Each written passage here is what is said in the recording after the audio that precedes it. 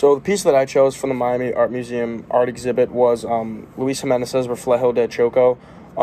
Jimenez himself was a Mexican-American artist from El Paso, Texas, and he would often comment on popular culture and social commentary with regards to his identity and his artwork.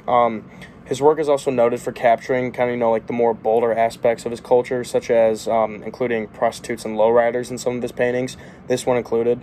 And Reflejo del Choco relates directly to this idea, as this painting depicts a scene in a street time at night with a prostitute looking at a potential client in a car while a man with a heart tattoo smiles at her from across the bar.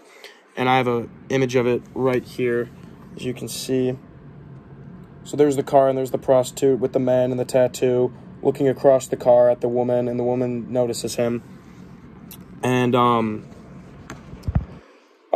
the painting is a social commentary 7-color lithograph, which means that Jimenez drew this on a flat stone or surface, and then the colors came together through some sort of chemical process.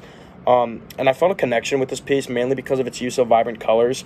Me personally, I'm not a huge fan of art, but the painting itself just caught my eye directly because of its use of so many colors into one to just make this scene that almost kind of seemed like it told a story. And I immediately began thinking, like, what's the story behind this? I really want to know why are there 3 people in a street? Like, I felt like there was more to this. So I ended up doing a little bit of research on this piece and found that this art piece itself demonstrates a common theme of Jimenez, which is a concern for, the working class Latinos that also suffer from discrimination and violence in their communities. And the painting shows what looks to be like a gang member taking advantage of a poor woman. So the theme shows that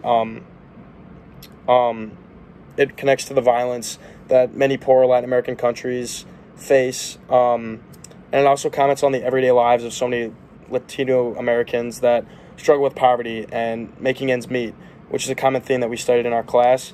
And in general, it was interesting just to see this painting represent something that we've been studying so much in class, and it gave me a greater understanding of how some people from these areas that we're studying feel about the themes that we're learning. So I thought that it was really cool to get an idea of this, and it was really cool doing a little more research on this painting that I found.